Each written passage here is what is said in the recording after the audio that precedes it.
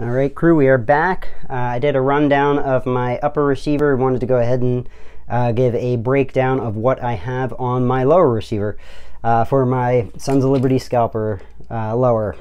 So obviously, as I just said, it is a Sons of Liberty Scalper lower. It does have their cool scalper engraving and cool safety selectors, the peace pipe, the head canoe, and then war party in the full auto position.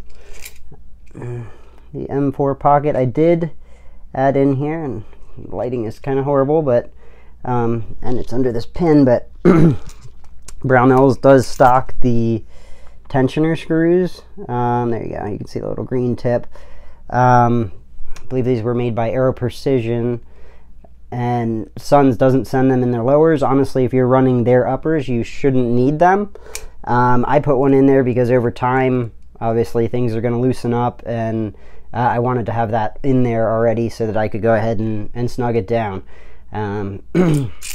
But I have my B5 grip, which is stippled by Sinner Customs, my good buddy. We've got our Geissele Government trigger. That's the SSA-X. It is not to be confused with the SSA-X that is on the Super Duty. The Super Duty has a lightning bow, so it is a different shape, as well as the trigger spring is actually a little lighter. I believe the high point on the pull of this is 5.25, and the pull on the lightning bow from the Super Duty is down at like 4.75. So it's about a half-pound difference at the max. The pins and everything, I went with the Sons of Liberty semi-complete lower parts kit, so I'm using their safety at the moment. Might change this to an ambi up in the air, and their takedown pins, all their springs. I will say this is probably some of the better fitting springs that I've had.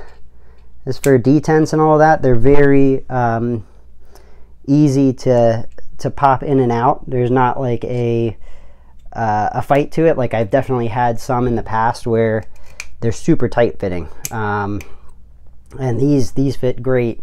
Both Sons lowers that I have are exactly like that, so very consistent quality with their lower parts kits. I have the Forward Control Designs Castle Nut, Geissele OD Green buffer tube. We are running the Forward Controls dimpled mag release, and then I also have their ABC that I was able to score off of my buddies over at Junkyard Ops. So that was one of the things that I was waiting on to get this finished, and they got them in, and I snagged that up and completed the lower. I am running the Forward Controls OD Green trigger guard as well. So all in all, pretty awesome. I'm loving this setup.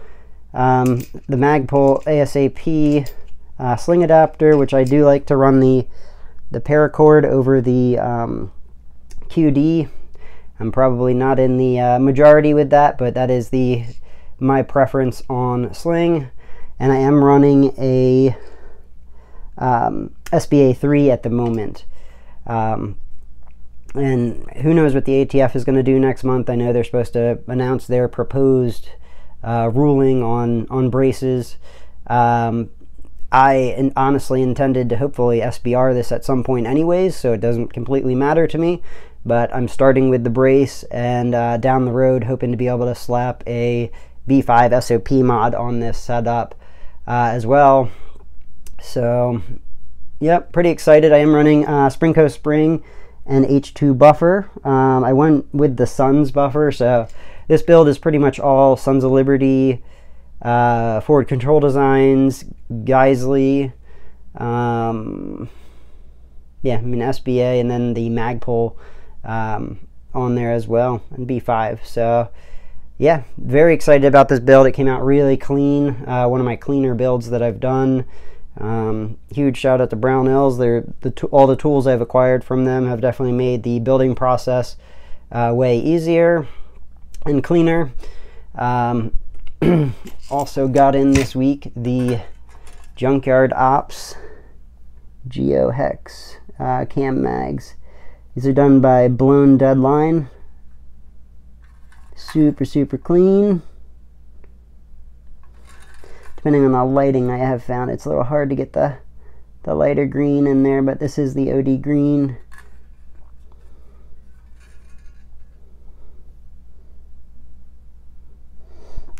But very clean, even the OD green base plate. So, and it looks sick on this build. So, looking, there we go. Yeah, looks good. I am super excited about this whole setup, and the mag kind of tied it in here at the end too. So, definitely a huge shout out to Junkyard Ops, because looking really fresh with the mag on there too. But yeah, that's my build, guys. The trigger itself, give you a quick rundown on that. Pop this guy open.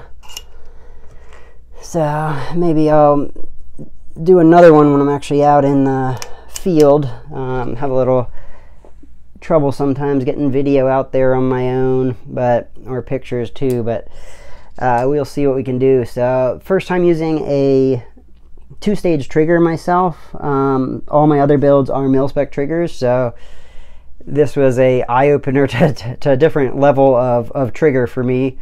The pull was a little interesting to start. Let's see here. So for a brake, you gotta, yeah, so you can see we go from there to there is our, and the spring that I have in there, this should be the 5.25. Being I was used to mil-spec triggers, I wanted to go ahead and start a little heavier, but yeah, there's a little bit of a pull before we hit that brake. So quality wise though, man, it's a different ball game from what I've been using, and has piqued my interest in trying some of the other triggers out there. In particularly, I guess I'm kind of partial to the Geissele since I started with that, so I might be snagging up another Geissele down the road here, and trying that in a different build, maybe my SBR, my current SBR that I have, because that is running a mil-spec setup. So, but yeah, that's my build. Like I said, I'm super excited about this setup. It turned out, I had an image in my head about, it's probably been 1.5 years, 2 years, of what I wanted to build, and this came out pretty much spot on to that. The only thing that kind of varied was at one point I did want the Sons of Liberty Sage Dynamics upper, the 12.5. I have not seen those in stock in quite some time. But I'm hoping that at some point to snag that upper up as well and mess around with a 12.5. As if you haven't watched my other upper or the upper receiver video, I'm a little partial to 11.5 for short barrel lengths, and with that, the big hype around the 12.5 has me curious to try those out. But cool, that is it, guys. Like I said, super excited about this setup, and more to come. Like I said, maybe I'll actually do some more on the trigger out actually at the range. But I will catch you guys later. You have a good one. Run suppressed, stay blessed.